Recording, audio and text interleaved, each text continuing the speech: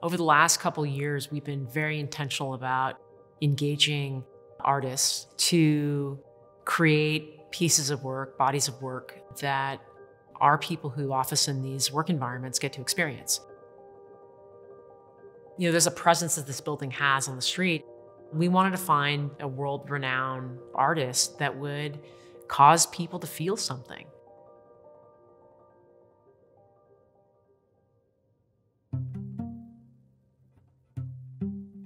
Willis Tower is really an American icon. It's kind of an incredible city unto itself. This was your father's office building, right? Ahead of its time from a design and from a structural perspective, but it was always an office building first and foremost. The urban environment was hostile in those days. We saw buildings as sort of fortresses and something to come to. Also, we had this big separation between work and home. When we became new stewards of this icon for all Chicagoans, we felt it was important to approach it with care. How do we open things up? How do we invite the public in? How do we invite our workers in? How do we really create that energy that makes it more than just a workplace, but really opens it up to the city? We really had the palette at Willis Tower to create this, monstrous playground, if you will, for the worker. We added 3 layers above ground, we added multiple layers below ground, we added a public park, and we added about 300,000 square feet of new retail space that really is going to transform and has transformed this area of the Loop and really become kind of a beacon and a new neighborhood that was really never there before.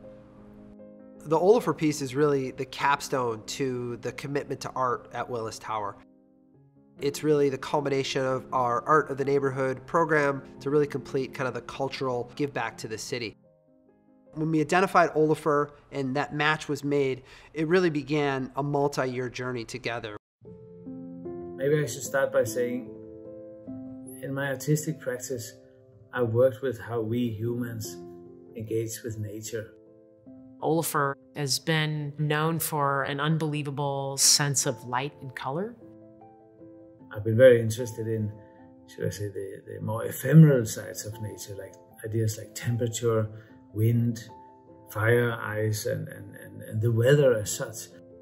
He was really struck by Lake Michigan and the colors and the range of colors that Lake Michigan went through. Is it possible to kind of create a 3-dimensional pattern that would, to some extent, mimic the surface of the water? Maybe we would be able to create a wall when you pass it in one direction that would react upon your movement. The colors that you see in this 3-dimensional shape of the wall, they do in fact change. And there's that built-in story about activity, about movement, about something dynamic, the very same way that I think the lake or water or the weather or nature in a city also has this ability to somehow render every moment differently. The installation was really a labor of love, and when you get beyond kind of the concept and the visualization of what the artwork will be, then it shifts to this really exacting fabrication and execution process that is truly unique.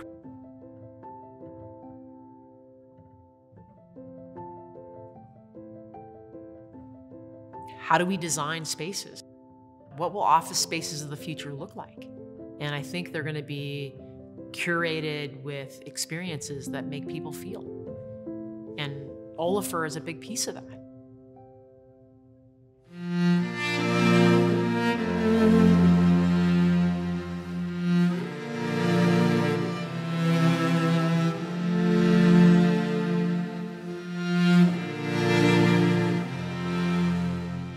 What we've learned over the last 10 months, many people were thrown into these different environments, doing work that they aren't used to performing, and without their colleagues alongside them. And I think it's created a big mental toll on folks.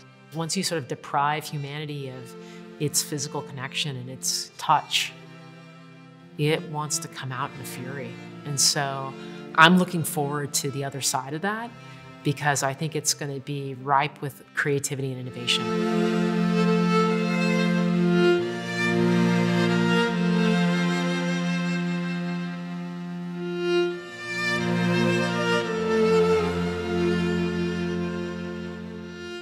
I hope you're still here, so to speak. I hope you haven't left, because I was sort of drifting on the Lake Michigan into the colors and the waves.